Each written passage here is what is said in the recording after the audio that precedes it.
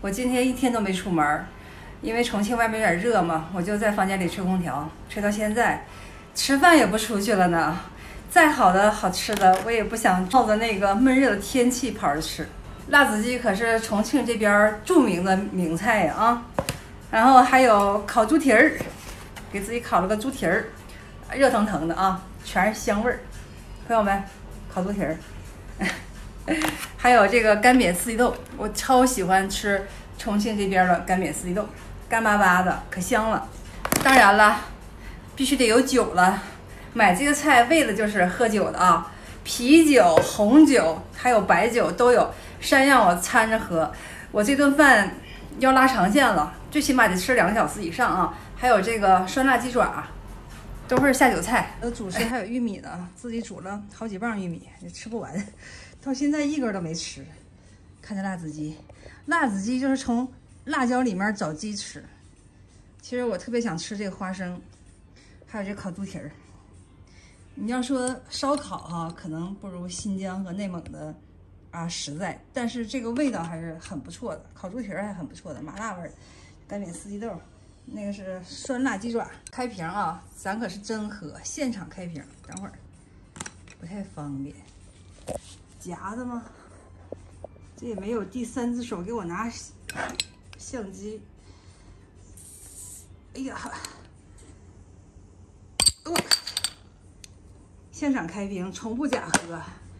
先喝一口啊，刚从冰箱里拿出来，冰冰凉。我就喜欢喝这啤酒。然后这边还有红酒厚的呢，杯子也在旁边，喝完啤的，喝红的。拉长线，吃它2小时。我先来个辣子鸡，看都切这么小的丁，还有味儿了，有嚼劲呐，干巴巴的，香香辣辣的。朋友们，重庆辣子鸡真是下酒菜啊！它这个鸡丁啊，都给你爆锅了之后都弄干了，特别入味儿。这是什么丁啊？哎，也是鸡。辣子鸡做的好。这个猪蹄儿之前我吃过啊，昨天晚上就吃它下的酒，就不用过多的显摆了啊。四季豆也好吃，干煸的。这个猪蹄儿老好吃了。我昨天晚上用它下了1瓶红酒，给我自己干醉了。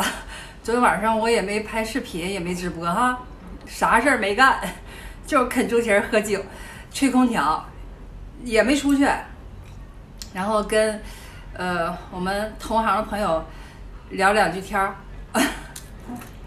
真的，他们可以为我作证。都说重庆消费高，其实重庆消费可以。这个猪蹄儿我是花了18块多。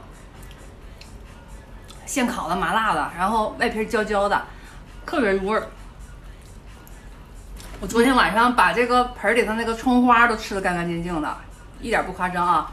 菜吃光了，没有东西下酒了，就在那手指头蘸着辣椒面儿，在那吃。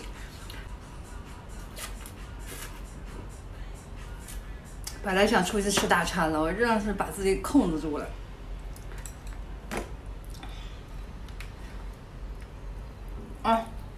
咱这猪蹄儿里头还有大筋呢，不是抽筋那种。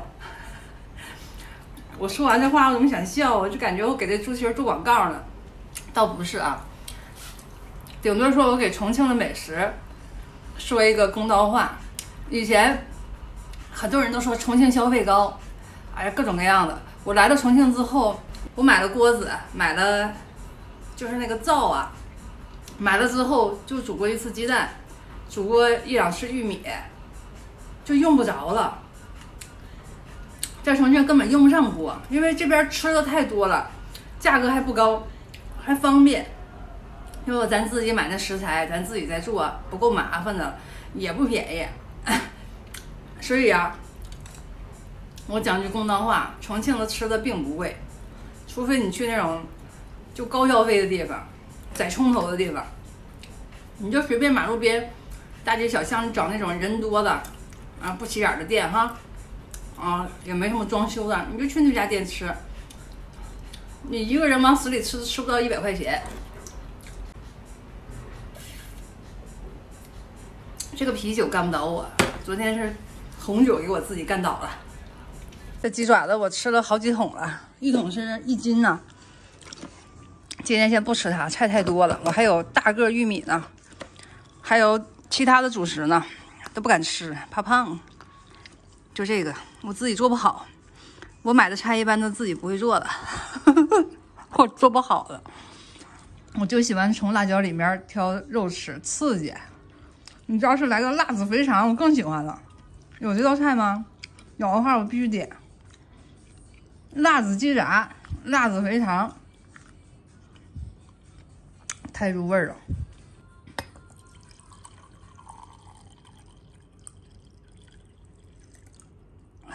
还有2瓶子呢，临走之前必须把它干光了。我今晚喝的酒不止这些，我还得来1瓶。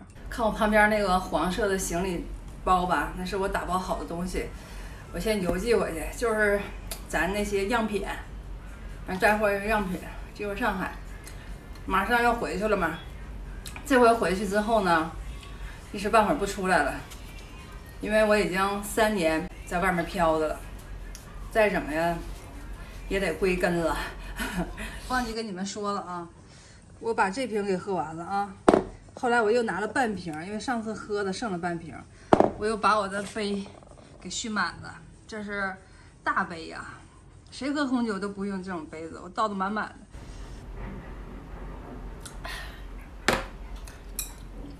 昨天晚上啃的猪蹄儿，还想吃另一个菜，就是黄瓜，还有花生，还有香菜，这3样在一起拌了哈，必须放那种重庆的红油，就麻辣的，非常刺激。吃了半个猪蹄儿，还吃了点玉米。昨天晚上瘦了将近1斤。吃饭吧要有节制，喝酒不一定会胖，一定要把菜量、饭量，还有你这个吃的东西啊，热量是不是高，你要把这个控制好。看着窗外哈，那城市被雾给笼罩了，房子都看不清。